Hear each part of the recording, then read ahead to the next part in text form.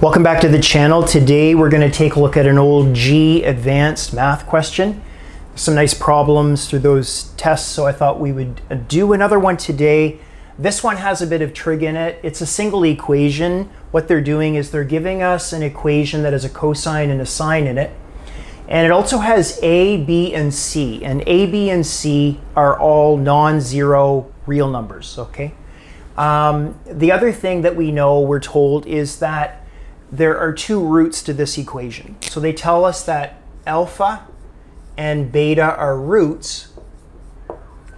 And not only that, but they also tell us that the sum of alpha and beta is equal to pi over 3. So alpha plus beta is equal to pi over 3. And we also know that A, B, C are non-zero and real. And so the objective here is to figure out what the ratio is of B over A. So there's the problem. Okay, so when I look at this question, a couple of things come to mind. As soon as they give you a single equation and they give you two roots or two solutions, they're kind of giving you a system. Do you see what I mean? Because if alpha is a root, if alpha is a solution to that, it balances it, meaning I can plug it in, and that produces an equation. So in other words, root 3 times A cosine alpha plus 2B sine alpha equals C. That's one equation. That automatically comes from the fact that alpha is a root.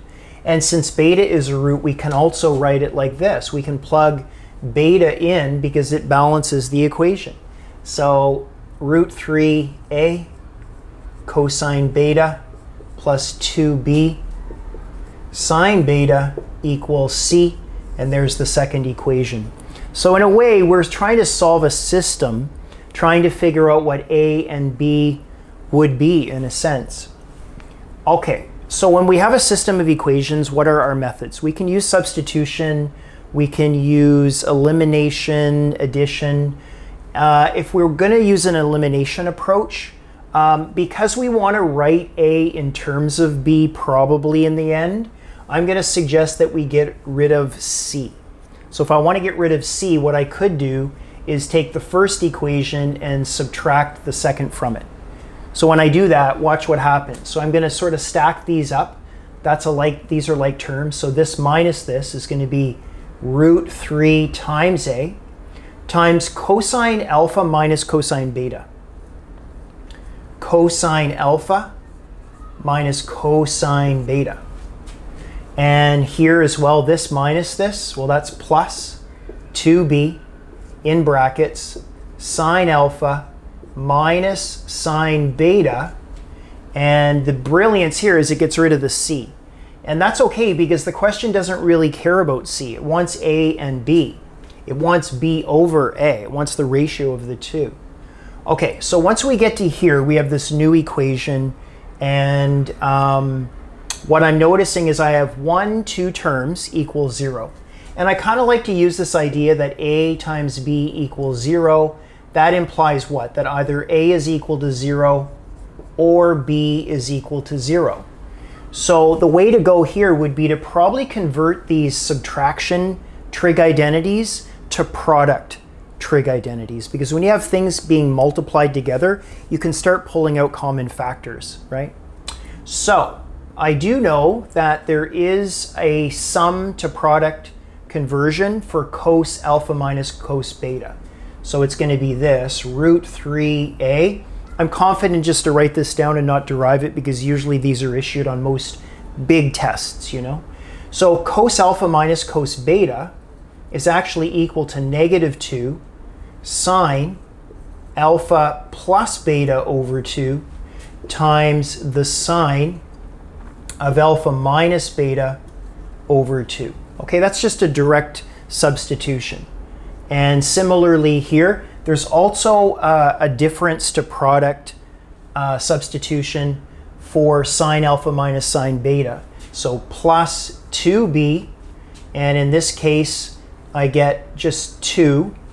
I'm going to get a cosine alpha plus beta over 2 multiplied by the sine of alpha minus beta over 2, and that's all equal to 0.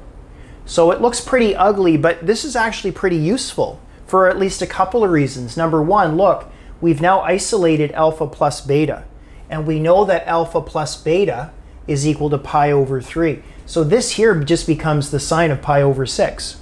Pi over 3 divided by 2 is pi over 6. And the same here, we've identified alpha plus beta. We haven't done it with alpha minus beta, but that's okay because look, I have two big terms. They both have a sine alpha minus beta in it. That's a common factor, so I can pull it out. They also have a 2 in common. So I'm going to take the 2 multiplied by the sine of alpha minus beta over 2. Do you see I've got it in both terms? Alpha minus beta over 2. There's going to be my common factor. Now I'll divide it out in the first term. So that's going to be a minus root 3a. And of course, these are going to cancel, simply leaving this here, which is the sine. Now I'm going to convert it now, right? Because do you follow me here? Alpha plus beta is equal to pi over 3. That's in the hypothesis. So that means alpha plus beta divided by 2 is going to be pi over 6. So pi divided by 6. And okay, and now I'm going to take it out of this term here. So plus, well, I'm going to lose a 2 for the common factor. And I'm also going to lose the sine alpha minus beta over 2, leaving this. So plus, in this case, I'm going to have a 2b cosine alpha plus beta over 2, close your bracket, equals 0. And just double check to make sure you didn't make a boo-boo. I lost a 2 here, so I leave a 2. I've got my b, the cos alpha plus beta over 2. Oh, by the way, that's also pi over 6. I'm just going to put a pi over 6 above it. And okay, this is good. Now, notice I have this times this equals 0. Okay, so think of this as your big A and this as your big B. So that means either this is equal to 0 or this is equal to 0. Well, I'm going to put my attention on this part right here, because that doesn't have an A or a B in it. So it's not going to necessarily help me deduce the ratio of B over A. But this does. Look, there's an A and there's a B. So I'm just going to take this part here. Therefore, this has to be equal to 0, because this times this is equal to 0. So either this is equal to 0 or this is equal to 0. If this can be set equal to 0, that also implies that this is true, that 2b cosine pi over 6 is equivalent to root 3a sine pi over 6. Well, we have it. Look, because the cosine of pi over 6 is easy to calculate. In fact, if I were to divide through by cosine pi over 6, I just get a tan pi over 6 here. And I can divide that over to the other side. So that's going to be 2b over root 3a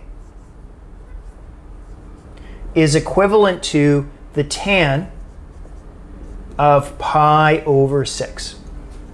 The tan of pi over 6, if you don't know it, it's 1 over root 3, but you can always use your special triangle. 1, 2, root 3. Pi over 6 is there. The tan of that is opposite over adjacent. That's 1 over root 3. How nice is that? Because look, the root 3's are going to cancel. That's simply going to mean that A is equal to 2b.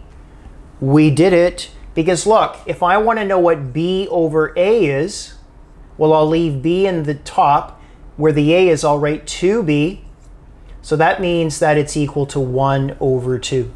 So the ratio of b to a is 1 over 2. And that's by simply using the hypothesis information, a couple of substitutions, and probably the most important thing is this is simply a system. It's a system of equations. Usually in a system, they'll give you 2 equations and say solve, but another way would be to give you the solutions, do you see? And a single equation with some other unknowns built into it, just to build up the question. All right, well, if you like that, slap a like on the video. Lots more videos to come. Don't forget to subscribe. There's lots of new subscribers, so if you're new to the channel, welcome. It's really nice to see you leaving comments, and I'll see you in the next video.